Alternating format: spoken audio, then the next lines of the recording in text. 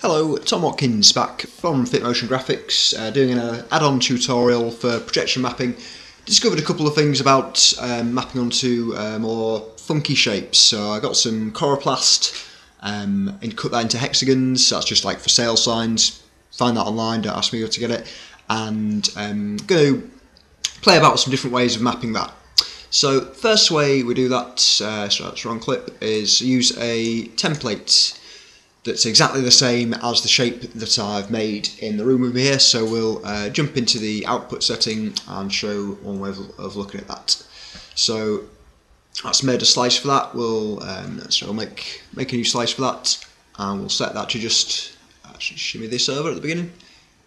We'll set that to go off just layer 3, and we'll go into the output mapping and do that. I don't know if you remember in the second tutorial I did, I used linear point mode to adjust onto the flat 2D surface. Not the smartest way of doing that there, so I'll explain why that wasn't ideal. So linear point mode, you can move all the 4 corners about, but it doesn't actually adjust these middle points. So I think what I did was I made extra points, move those over, and that's how I adjusted it. Stupid way of doing it. You can use perspective mode, and that does that automatically. So you see that middle point jumped when you put that into perspective. So with that, you only have the 4 corners. You adjust those, get those in place, and that automatically moves those middle points for you. So that's a better way of doing these flat shapes. So that's what we're going to use for this first one. So as you only got 4 points, every time you adjust one point, it can chuck off the other points a bit. So it can take a while to get that spot on, but you've only got 4 of them, so take your time getting there, and use those arrow keys just to nudge it about until you get that lined up perfect. So we could spend all evening on this, but I'll just get it somewhere near just so we've got an idea on that. So there's that one, and there's that one. That's close enough just for the demonstration.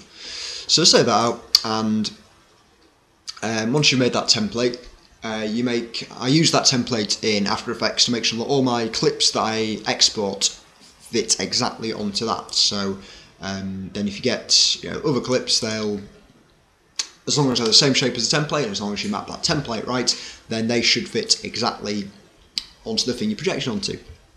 So that's the way I like to do it, primarily, just because you get all the the power of After Effects or Cinema. You couldn't make those individual shapes spin round just in Resolume. So it's very versatile because it means you can do all sorts of stuff. But once you're actually in Resolume, it's not quite as versatile because you're kind of stuck with that mapping. And if you do start applying effects, that can chuck that off. So it's one possible way of doing it. You'll need to spend more time in your other software getting good clips to put in there, but then once you've got them, you only do one bit of mapping, and that applies to the whole thing. So that's one way of mapping on that. So another way of mapping would be just to send one image to the full output and just cut it out so it fits onto the shape you project onto. So we'll do that with a source effect.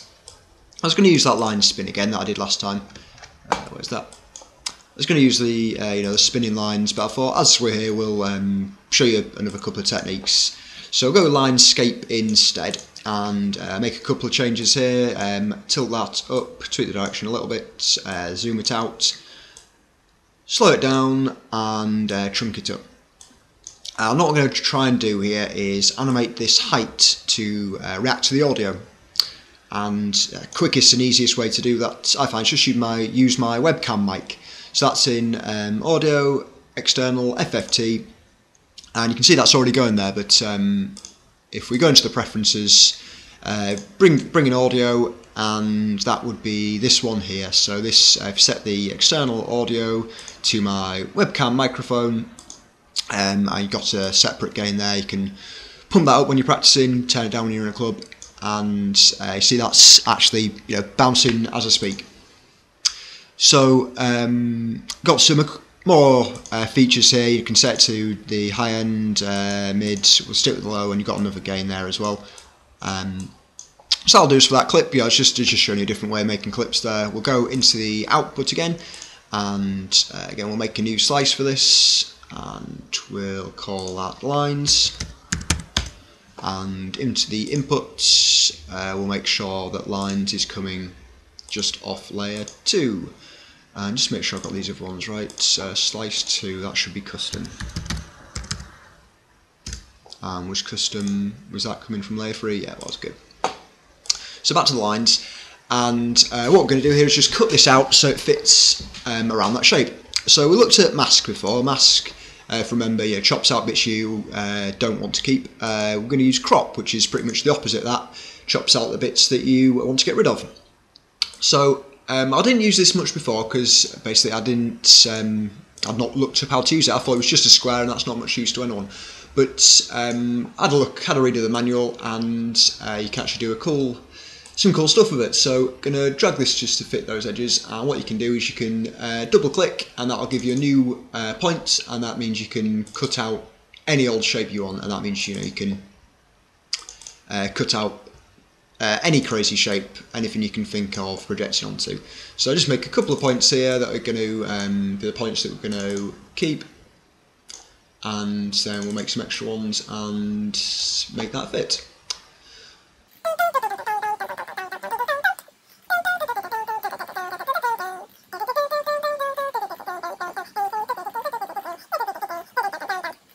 Good. So speed through that, make those extra points, double click on there, drag that out and cut out the shape that we want. So I've made that outline, so we're blacking out all of those edge bits and keeping the bits that we do want, so that's projecting just onto our coroplast hexagons there. Great, so save that out, and I was going to show another thing as well. If we stick a mirror on there, it'll bring up one little problem with this. One, it'll make it a bit prettier, and also it'll highlight a little problem that we can remedy. So chuck a four-way mirror on there, but you see, if you look in the at the projection, it's not actually this middle point. It's not actually in the middle of the shape. So we can remedy that. We could, try and duplicate or replicate the idea of this perspective, but a quicker and easier way, I think, is go in the input and just move the bit that we're actually sending. So if we change the input, that actually moves over that middle point, and that means that we just send that, send this part of it to the output, and that means that keeps it nice and symmetrical.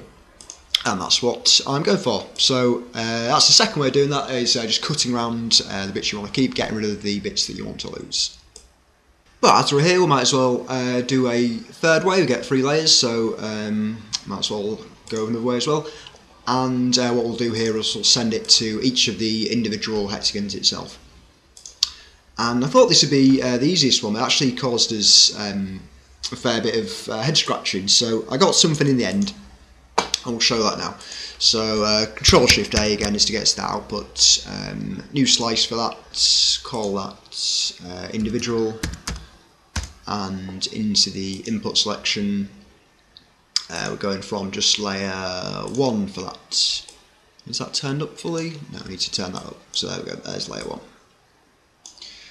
And so we're going to make this go onto each of the individual hexagons. So initially I thought, drag that into the corners, get that in place, and what I first tried to do was add points. So still in linear mode, add a couple of points, drag that up, I could give that 6 sides, and could copy that over. But if you look at that, that actually creates a weird warping on here, because it's distorting the video. You get these should be straight lines, but it sent it all a bit funky, and it can look quite cool, but it might not be what we're going for. So I want to keep those lines straight. So I think what's another way of doing it. So I thought maybe we can make it bigger than the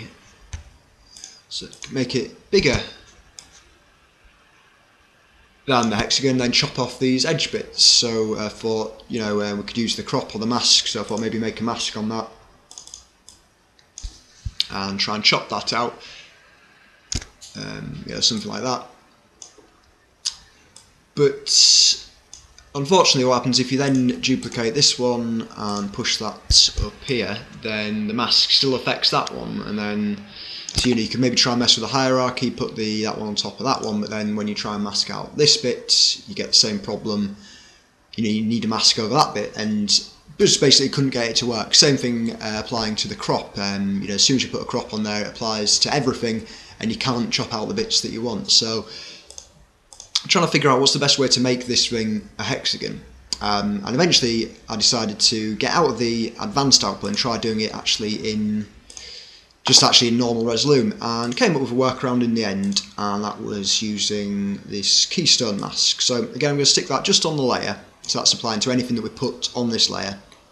And as you can see there, that's similar thing, cuts out a mask, but obviously you can move this about and you can cut out different bits of the video. So I made the presets for it here, and we'll just stick that. So if I just get rid of those, we'll stick these. So that's just doing that bottom left corner, bottom right corner, top left and top right, and then so that's chopped out each of these bits here, and that's made that shape a hexagon. And now anything we put onto that layer, same thing should apply. So again, just a hexagon there. And then if we go jump back into the advanced output, if we then duplicate that again, that does actually keep the shape, keeps transparency, and you can move that over without it interfering with the other slices, and that works out well. So you could sit here and watch me drag these out and get that in place, but that didn't sound like any kind of fun to me, so one that I did, done already. Save that out. And again, yeah, this looks nice. If you get some mirror effects on here, it's always going to look cool. Again, just applying that to the whole layer, so any clips that do appear in this layer will have that effect, but nothing else will. And so that's the 3 ways I came up with doing it. So each of the individual hexagons there, the full output that we've mapped, we did that cool audio react thing as well, and I could just go to the normal line skin. So just by cutting that out by using the crop tool, and then the other way of doing it, which is my favourite way of doing it, and that's the pre-making all the clips in external software, then bringing them in, just doing that one stretch to make sure everything fits there.